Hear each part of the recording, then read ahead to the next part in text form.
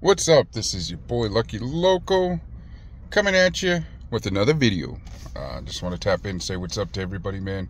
You know, as I always want to say, man, I appreciate every single one of you, man, and I truly do. I appreciate the day oneers and I appreciate everybody that I subscribe to, that I follow, that I watch for the entertainment, because back in the day there was this thing called MSNBC. And they used to go around doing documentaries of the prison, Lockup Raw, I believe the show was called. And I used to watch it, man. There was a lot of interesting stuff. And it used to be, first it was, I believe, was just California. Then they started going to other places and other institutions.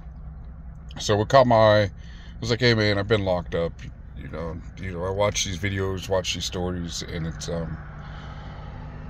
but it was just like an hour of a little bit of stories here and there, their experience of reporters going into an institution. So what I did was, the reason why I think I watch it so much is because it gives the depths of these people that been there, like Boxer, Jay Hands, all these different people, Convicts Perspective, Rojo, APA, all these different channels that I watch, that, they all have an interesting story and intake.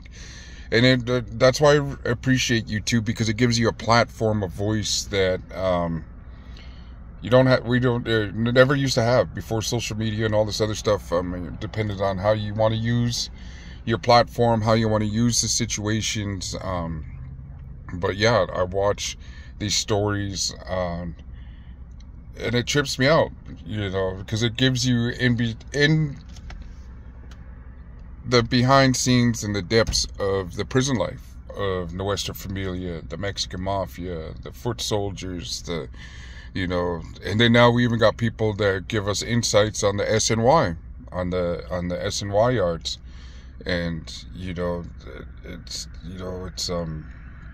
because you kind of wonder, like, because it'll show like a little tiny glimpse on the Lockup Raw. They'll be like, this is the SNY yard, the sensitive needs yard, where they cannot be housed with the mainline inmates. And now we got people that give us the insights on that, and it's interesting. It's an outlaw community, it's an outlaw mindset that and a lot of the stories is interesting. And I hope that some of these stories that these people tell, where kids won't have to make these mistakes and go through it. But as we're all kids, we're all hard-headed, we're all gonna have to learn one way or another. Sometimes lessons are too late to learn. Unfortunately, a lot of the children, the youth, like how we look to these people for stories, these folklores, these legends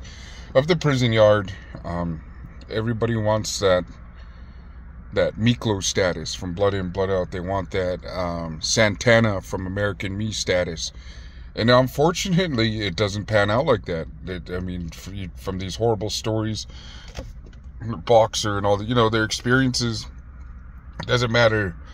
All this work you put in, this commitment, your time away from your kids, the time away from your family, you adapt to this new family, to this new place that you have to abide by the rules.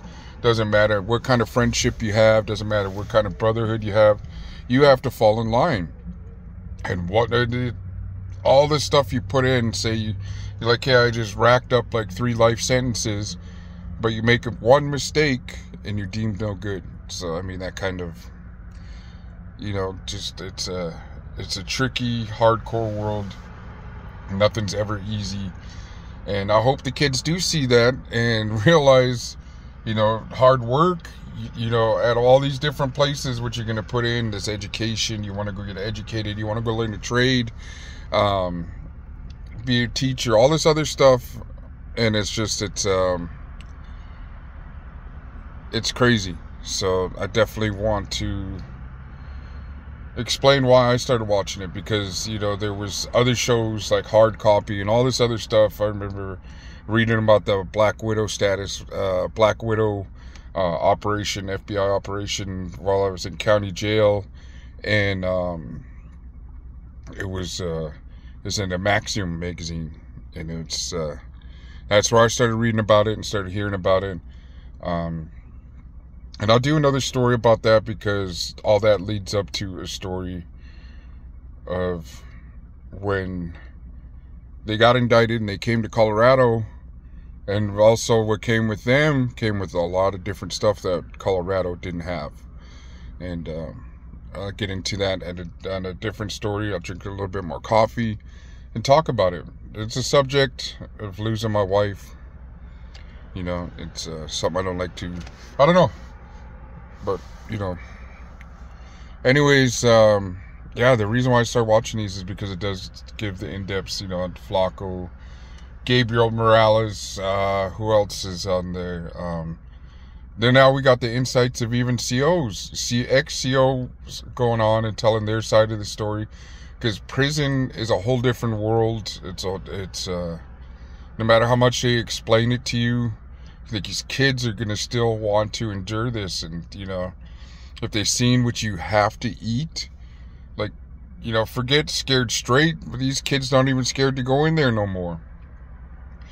Just put them on a month diet routine of what you have to eat in San Quentin or all there. Because I see the trays, man, they look horrible. The Colorado dishes look way better than what they were serving out there, bro. Hardcore, man. Anyway, salute to all the people that I subscribe to. Salute to all the people that subscribe to me.